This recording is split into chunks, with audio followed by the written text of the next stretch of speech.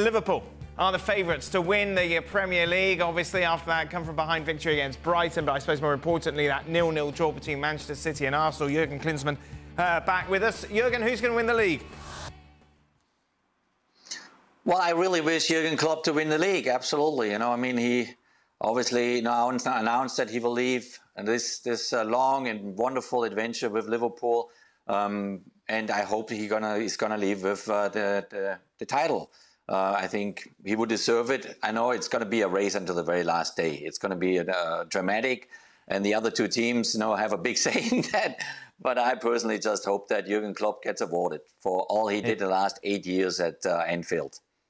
It'll be with the fairy tale endings. First time you've been on, isn't it, since everything happened at the weekend? Have you changed your pick as to who's going to win it? Well, my pick was always Man City. Yes. That's why I asked if you're going to change it. Help. I can't fair to you, Craig. I still think there's a lot of hurdles to get over for Liverpool. OK. I do agree with Jurgen. I think if you're a neutral and you're not in the sort of bitter, I hate that team sort of camp, it would be an unbelievable story. And by the way, I think anything better than winning the league when he did and winning the Champions League. Because they've had the Asian Cup, the African Cup of Nations to deal with, and Matip's out with Tsimikas was out, Alexander's out, Andy Robertson was out, Kanate was out. There was only Van Dijk at one point, and Alisson. So to be where they are, right, to be where they are with what... And there have been a lot of injuries this season for clubs like Man United and Newcastle and Tottenham. But to me, Arsenal and Man City, it's not been too bad. Whereas Liverpool have... So are you getting to a point here? Like, who's going to win the league?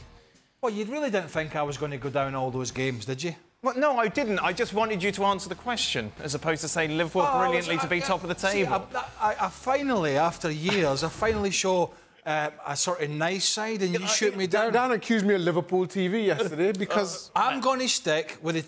I'm going to stick with the side that I said was the biggest threat to Man City from day one. And you know who that is. You're going to go with Arsenal? I'm sticking with the side. If it's not going to be Man City... Wow. I'm sticking with the side that I said was the biggest threat to City, in my opinion. Now, some of the boys thought it was Liverpool.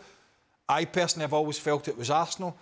I was disappointed at the weekend they didn't get on the front foot more, but they made a conscious decision. And, by the way, I was talking about it earlier, that defence, particularly those two centre-halves, were outstanding. Right. But others are going to have to falter now. That's the problem with that tactic.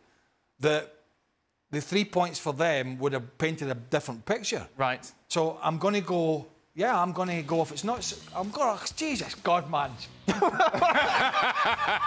Stop waffling. Arsenal.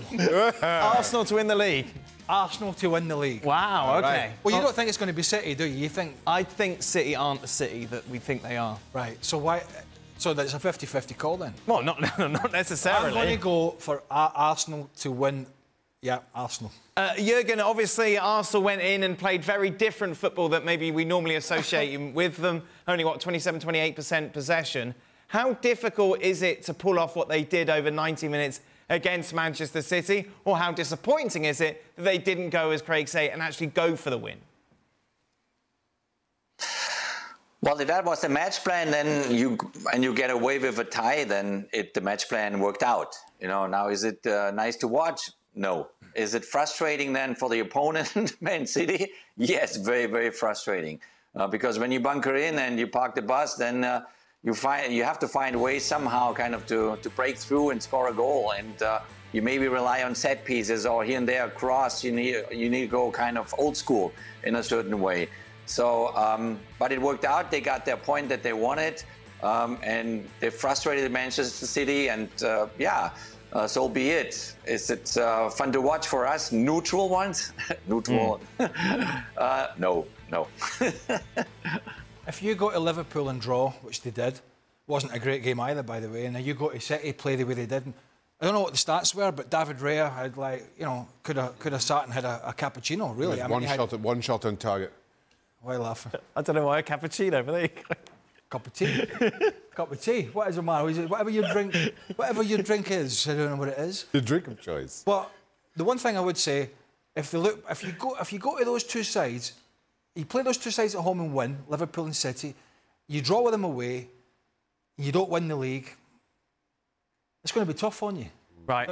And the other side of it is, if Arsenal don't win the league, of course there are games they will look back and think, well, we threw that one away, or we didn't do that, or we didn't. But if the question is, did Arsenal leave anything on the table at the Etihad? The answer is yes, because they're way better than what we saw. Right. But they made a decision that if they could nick something, that was going to be fine. But that's only fine come the end of the season if you're on top of the league, because then you look back and say, you know, what did we lose? We should have gone at Man City, because we never saw anything in Saka. No. You know, he decided to play Jesus and he worked hard defensively, but didn't offer a lot going forward. And you know, Havertz was sort of, you know, working hard but not doing a lot. And so they left a lot of what has been really great about Arsenal this season. They left it on the table. They made a conscious decision. And if Arteta wins the league at the end, that'll be the right thing to do and the right thing to have done. If they don't, I think they'll look back and say, do you know what? Looking at what Liverpool did to Man City at Anfield, and they crawled away with a point, City, we could have gone there and taken 3 points, but we chose to do it a different way. And only time will tell whether that was the right tactic to go to the Etihad with. Arteta was asked about this in the press conference ahead of the clash against Luton. This is what he's had to say about those tactics. Leave your ego aside and your ideology aside and do what you have to do to win the game. I thought the team was mentally really strong and clever the way they did it, Shane. I think that says that Arteta intended to come and defend. I'd probably expect... You could switch out the word win for draw, could you? Yeah, absolutely. Absolutely. Or more to the point, keep it 0-0 to about 75th minute, and then all of a sudden, now you start taking a couple of chances, maybe as City get a little bit desperate or a little bit frustrated. But certainly the intention of Arsenal going into that game was to defend as they've done all season long, every single body chipping in, including Jesus and Saka as needed. And then as the game drew on and you got to the later stages of the game, can you nick one late on? With the introduction of the Trossard or Martinelli late on, does that open things up? Does that provide opportunity for Havertz? As we've seen Arsenal do time and time again during the course of the season in scoring late on. So that clearly was the tactic. Get to 75, 80 minutes at 0-0 and let's see what we can nick from here. But at the very worst, we come out of this with a point. Job done. The only thing I would say, the only team in recent times to obviously topple Man City for the Premier League has been Liverpool, right? In the COVID times. And maybe there's been the odd game that City have pushed them back and had periods of domination. But Jurgen Klopp has never succeeded in taking a backward step against any team. Now, sometimes it goes against you and you push back by the opponent's brilliant, dazzling play. But Klopp's Liverpool side have never, ever gone into a game and decided to completely change the way they go about it. Arsenal did. And to me, yes, and everything he said in his press conference was right. They were absolutely rock solid. But that's not what Arsenal have been about this year. Arsenal have been about pressing everybody, throttling them in their own half and then playing their own excellent football. He sort of took a backward step, Arteta, at the weekend and said, do you know what, I don't think we're good enough to do that. So we're going to go the opposite way. And as I say, if it comes to the end of the season and they're second or third, it's one of the games that we'll sit back when we're analysing all this and we'll say, well, maybe they should have did that different there and did that different there. That's where this is a time issue. But then because of how the whole game played out, well, certainly Arsenal's change of style, you can't help but wonder if it's a kind of master against student type mentality from Arteta, which I don't think Arsenal need to take. Right. Arsenal are good enough to go toe-to-toe with anybody in this league. But so I'm with Craig in that I don't understand. And while, yes, it got to your point, and maybe when you leave London, you're thinking if we get back here with a point, we'll take it. Or job well done. But that's not really the attitude of a team going for the title, is it? And I just don't... And so it's difficult, in seeing Arsenal this season, it's difficult to explain it. But again, you understand the relationship between those two managers, given that Arteta was groomed under Pep, and you just can't help but wonder. What do you think, Jurgen? Well, I think it's going to be super interesting now to see what technical approach Arteta will have playing Bayern Munich in the Champions League. You know, because this is a big team as well, and obviously they have a little bit their problems this season. Leverkusen is running away, winning the German Championship, and now you have this matchup, Arsenal and Bayern Munich in the Champions League, and there's a situation for Arteta now to prove a point. You know, to prove a point. What his philosophy is, what his approach is in the real big game. And I'm curious to see that coming up. It will be fantastic to watch. Jurgen, what did you make of the criticism that some threw at Erling Haaland after that game? Nothing at all. I think, when a striker is not scoring, for me, that's normal. It's human. It's just fine, At the end of the year, you can look at his numbers, and his numbers will always be exceptional. Throughout, obviously the club season, and then also with his national team, for me, it's not a big deal when he has an off game here and there. Roy Keane obviously made headlines by saying that he's like a League Two player. Well, I don't think it's any surprise that some of Erling Haaland's all-round game there's certainly room for improvement. But what he is, Erling Haaland is about physicality and goals. When it comes to all-round play, and I'm not suggesting he's a better player, he's a worse goal scorer, but he's not in the same planet, say, as a Harry Kane. In terms of his all-round link-up play, I mean, Harry Kane could drop off and play passes like a number 10.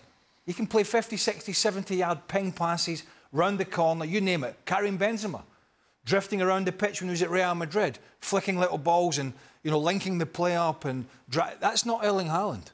And so when City are struggling a little bit in the final third, when he's a little bit off form, and don't forget, he's playing against arguably the two best centre-backs in the Premier League, who did a brilliant, brilliant job at the weekend. They were unbelievable. How William Saliba...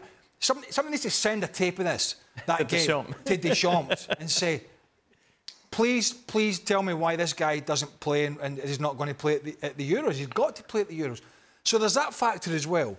But does Erling Haaland a lot of times have a bad touch? Yeah. Does his link-up play the best? No. So these are all things that we knew before the game. When his finishing starts to get poor, and it has been a few times this year, thinking back, I think it was the Chelsea game and others, that's when he's going to be criticised, because he needs the goals to keep those numbers up, as Jurgen was saying, because lots of his other game need polishing. As good as this guy is, there are parts of his game that I don't think he's ever going to be the best at. But as for scoring goals at the moment, he is one of the best. I understand criticism, and it's hard to disagree with a lot of it, given what you saw against Arsenal. But let's be honest, an average player doesn't score 52 goals in a season. At the best of times, if an average player, everything goes right, you don't get to 52. Nor do you have the kind of records that Erling Haaland had even before his arrival at Manchester City in both the Bundesliga and the Champions League. But then, and to him dropping off and providing more link-up play, there were times last season where he wasn't getting a lot of service, and you saw him dropping back. And Pep Guardiola gave him instruction, no, I don't want you back in my midfield. You go and play up on the shoulders of defenders. So he doesn't want him coming back there. So he's doing what's asked of him. But I just can't help that while he spent a lot of times on the sideline injured, I can't help but feel that has affected him. Mm-hmm. Because...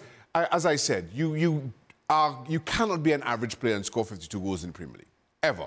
And then just give him some of the little things, that chance later on where he could have squared, I think it was to Rodri, and he completely whiffed at it. Those are things that are just so uncharacteristic of Erling Haaland, that I wonder that if it isn't a knock-on of some of those injuries that he's had to deal with. But I think people forget that he is still relatively young. 23. And he's still learning parts of the game that when Jurgen was playing up front for all these big teams in the national team, is learning how to use your body as a striker and how to lean into defenders, and when a defender gets too tight to you, how to spin them, and all these sort of things that you get better at. I don't know, if you don't get better at, then it's a problem. But it's not just about the goal-scoring aspect of it. It's about if the two centre-halves want to get in a fight with me as a striker, what do I do? Right.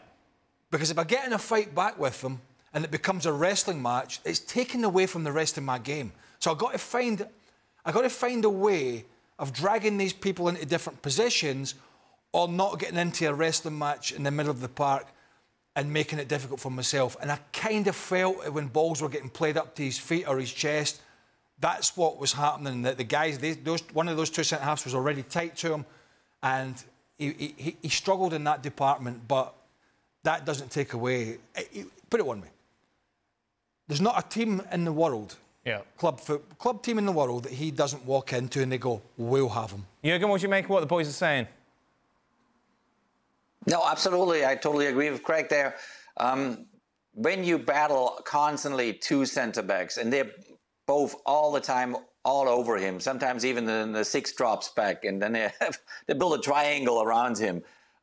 This eats you up. This makes you frustrated.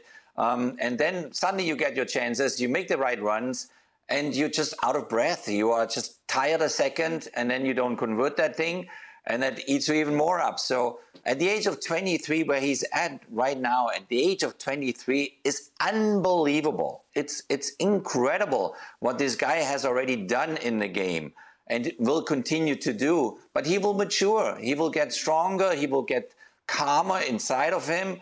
He will kind of fight these fights against the centre-backs differently by time.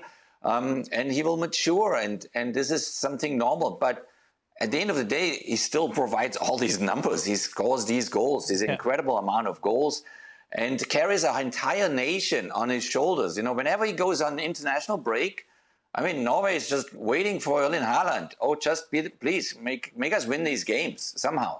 Get us somewhere. You know, and this is not easy for a kid 23 years of age. So he's done tremendously until now, and he will do even better in the future. You know what I thought a big part of the problem was? And I mentioned this to you, was, and Arsenal had it as well when they played Porto in the Champions League, that how Porto disrupted the game. And I thought Arsenal did a pretty good job of that, particularly in the first half. But for me, very early on, I thought it was in City players' heads. They were chasing Anthony Taylor every time he didn't give a yellow card. And listen, this was a huge game, and I thought Anthony Taylor was absolutely right to try and let a lot of challenges go and let it flow, unless there was a dangerous challenge, which there wasn't, certainly not early on. But all I ever saw, and by the way, De Bruyne was one of the biggest culprits. So you had two of their best players, De Bruyne and Rodri, every time remonstrating and chasing the referee around. That's as big a problem as Haaland had fighting two centre-halves. Right. Because all of a sudden, and then the crowd get into it as well, and I felt that Arsenal did a great job of really getting under this. Although they didn't play particularly well offensively, they got under City's skin. And I think that kind of put City off their stride a little bit. And I'm surprised Anthony Taylor didn't book more City players for... There was one or two of them, by the way, behind his back, got away with the old, you know, that sign, which is now a bookable offence. So I felt they were off their stride at the week. There's something not quite right at this year, at this moment in time, with this City side. It's not bad, but it is not dazzling. Jurgen, one last point on this. I was wondering if you would ever do what Pep Guardiola did at the end of the game with Jack Grealish. You know, that's grown over the years. And if you then have a bit of an emotional go at something that you want to tell a player right away because you don't want to forget it later on, or you don't want to kind of play it down later on, you do it out. You do it right there on the field, and you carry it out. And if the relationship is a positive one, which I really believe it is, because otherwise he wouldn't do it, so clearly out there in public, then he's okay with that. He's okay with that. You know, whatever the topic was, whatever they had to discuss, I think it's all right as long as both of them, they respect each other and they talk it out. Why not? And just to put that quote into context, I do it for the cameras, my ego. It was obviously tongue-in-cheek. When he was asked about it ahead of the game this week, and, and he said, oh, no, I want to make everything about me. It's all about my ego. It's all about me being in front of the cameras. Obviously, he didn't mean it, but that was the way he kind of retorted to the journalists. I don't know this. I personally think that's the kind of thing he would do in the training ground. Right. I think he would, when there's no cameras, I think if he see... Because the one thing this guy has done at every club he's been at, he set standards for the way they play, right? The standard, the bar... for players coming in or staying in the team is up there. And that's not just what you see in a weekend or a midweek. That's set. That tone is always set in pre-season all the way through at training. And I think what we saw there is something he would be doing in training as well, when he's seen things that he doesn't like. But does he need to do it so publicly? Could he not have done it down the tunnel in the dressing room? We have to understand, in this very woke period we're in, where everybody gets upset with the merest and slightest little thing. In fact, a lot of people in this life, they wake up in the morning and they're looking to be offended. This is grown men we're talking about in the men's game, right? This is one of the best coaches that has ever graced the game. That's fact, right? He doesn't get to where he's got by doing stuff that the players don't accept. And so this is nothing more than, I think, and it's only my opinion, that people saying, oh, this is for the cameras, this is for this. I think this is the type of thing that Guardiola and the best coaches are doing day in, day out in the training ground when they're not seeing what they want. The fact that it was on the field and there's a camera there, I think it was very spur of the moment. To that point, this is exactly the type of thing that happens on the training ground, or to your point, you would wait till you get back to your dressing room before you have that conversation. But this isn't entirely new to Pep Guardiola. Yeah. I remember Joshua Kimmich, when he was just coming through at Bayern Munich, Guardiola having just as animated a conversation with him on the park immediately after a game, and he said almost word for word what Jurgen was just saying is because I love the kid and I think highly of him, and it was all dependent on how Joshua Kimmich received it. And now Joshua Kimmich went on to become one of the best midfielders on the planet, so you don't discount that interaction that I believe that Pep Guardiola had, or the interaction. Similarly, what comes of this is what Jack Grealish makes of it. He takes it as it was meant, and if that relationship between Grealish and Guardiola is as strong as Jurgen is suggesting, I think Grealish is the better player for it. But this is outside of the norm, particularly in English football, but not for Grealish has already accepted this year that he has dipped below the standards. And so how will this help him raise those standards, being embarrassed in front of... He's not embarrassed. It's not embarrassing. It's not embarrassing. The manager, he did something on the field that his manager wanted him to do differently, right? But Doku's come in and Grealish had injuries at the start of this. Look, we all know Jack Grealish had a very good summer. He enjoyed himself. He partied. Then he had the injuries. Then he's had a stop-start season. This guy is, and we've heard him interviewed, is one of the most down-to-earth Grealish that is, guys that he understands. It is not a problem.